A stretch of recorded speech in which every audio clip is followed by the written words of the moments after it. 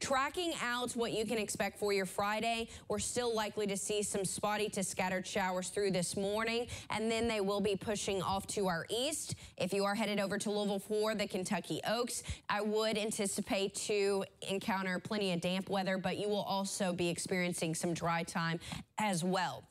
Cloudy skies will be with us through your afternoon. A few isolated showers can't be ruled out, but through the afternoon, we're primarily getting to that dry stage, and this will continue into your evening. Friday night, you are good to go. Just be mindful. Still going to be very damp on those surfaces due to all the cloud cover. Heading into Saturday, drier skies. We do have a cloudy start to the day and possibly a few isolated showers, but for much of your Saturday, we're going to be dry. Just be mindful that we're still encountering a good amount of cloud cover out there. Today, scattered showers through this morning.